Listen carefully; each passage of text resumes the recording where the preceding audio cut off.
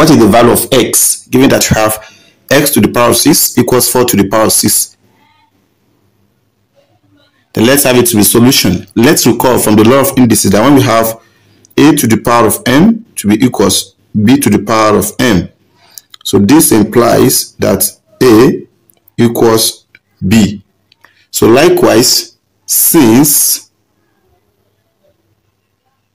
we have the power to be the same, we have x to the power of 6 equals 4 to the power of 6.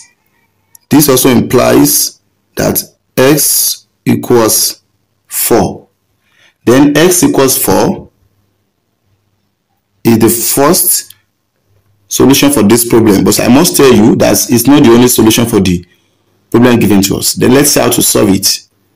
Now recall that we can have this power 6 to be equals 3 times 2.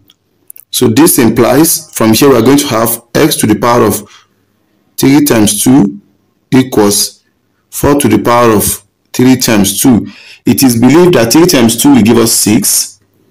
Once again, recall when we have a to the power of m times n, this can be simplified as a to the power of m as this, then to the power of n.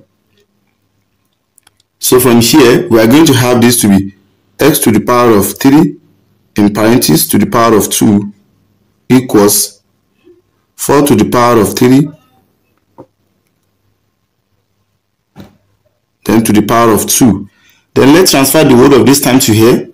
Then we should set everything to be equal 0. So here will be x to the power of 3 in parentheses to the power of 2 minus 4 to the power of 3 in parentheses to the power of 2 equals 0. Now, this one half power 2, this one has power 2 is a difference of 2 square. That says when we have a square minus b square equals as a plus b, then multiplied by a minus b. Then everything must be in parentheses. So definitely we are going to have from here x to the power of 3 plus 4 to the power of 3. Because when we equate this expression with this one, we are going to have our a to be equals x to the power of 3. Then our b to be equals 4 to the power of 3. So definitely from here will be x to the power of 3 minus 4 to the power of 3. We have to set it to be equal to 0 from here. Now when we are saying this expression is equal to 0 from here, is either we have x to the power of 3 plus 4 to the power of 3 equals 0, or we have this x to the power of 3 minus 4 to the power of 3 equals 0. One of the expression must be equal to 0 for the whole of this time to be equal to 0. Now, let's pick them one after the other. Let's say we have case 1. When we have case 1, as we have it here to be x to the power of 3 plus 4 to the power of 3 equals 0. Then once again, we have to recall that when we have a to the power of 3 plus b to the power of 3 always equals as when we have a plus b then multiply by a square minus ab plus b square. So this one equals to this, meaning that when we equate this one, we are going to have our a to be equals x, then our b to be equals 4. So from here, we are going to have it to be x plus 4. Then here will be x square. Here is a square will be x square. Minus b is 4. Here will be 4x. Then here will be plus 4 square equals 0. Then once again, we have x plus 4 multiplied by x square minus 4x plus 16 equals 0. Now, is either we have x plus 4 equals 0, or we have x squared minus 4x plus 16 equals 0. So from here we have x to be equals minus 4. And likewise from here too, we are going to have, by applying this method, x squared minus 4x, taking this one to here, we have minus 16. To make this one to be perfect, square here we can be x squared minus 4x, then half of this, square it, add it to both sides, will be 4. Here will be minus 16 plus 4. So this will be x minus 2 in parentheses to the power of 2. Will give us this one equals minus 16 plus 4. This will be minus 12.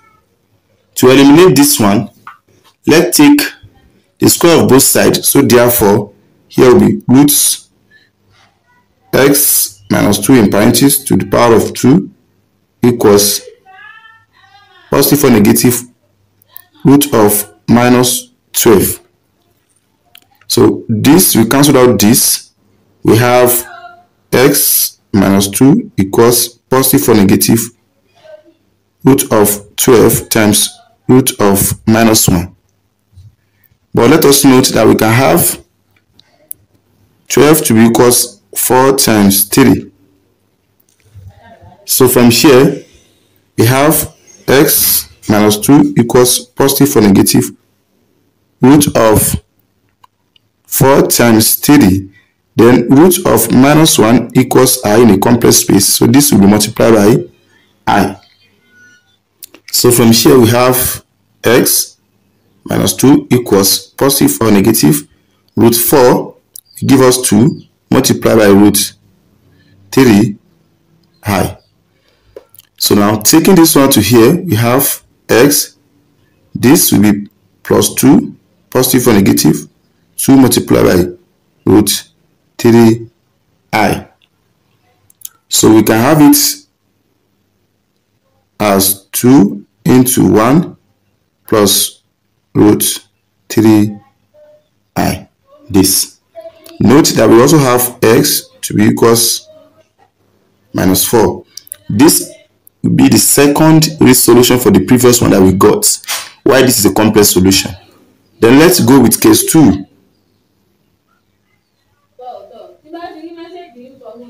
We have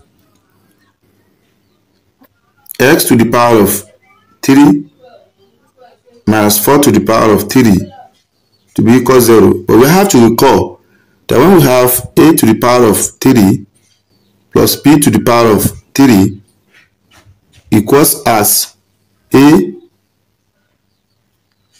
minus b here, then multiply by again a square plus ab plus b square. So therefore, when we make the comparison, our a will be x, then our b will be equals 4. Let's substitute it here. We are going to have x minus 4 multiplied by x squared from here plus 4x plus 4 squared as this equals 0. Then we have x minus 4. From here will be x squared plus 4x. 4 squared will be 16 equals 0.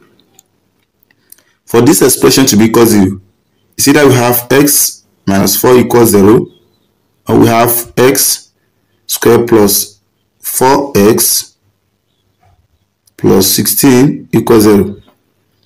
So from here we have x to be equals 4. Then from here let's solve this as x squared plus 4x to be equals minus 16. Then to make this to be perfect square, we take the half of the coefficient of x, which is 4, then square it, then it will give us 4. Here will be x squared plus 4x plus 4 equals minus 16 plus 4. So from here we have x squared plus 4x plus 4 equals this will give us minus 12. Now, the whole of this term here will give us x plus 2 in parentheses to the power of 2 will be equals minus 12. So, to eliminate this, let's take the square root of both sides. Here will be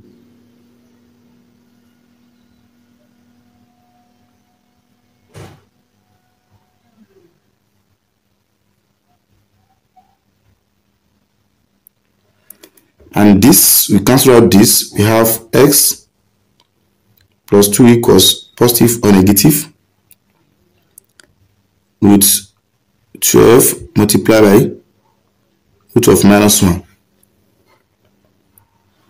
So from here we have x plus 2 equals positive or negative root 4 times 3 times root of minus 1 will give us I.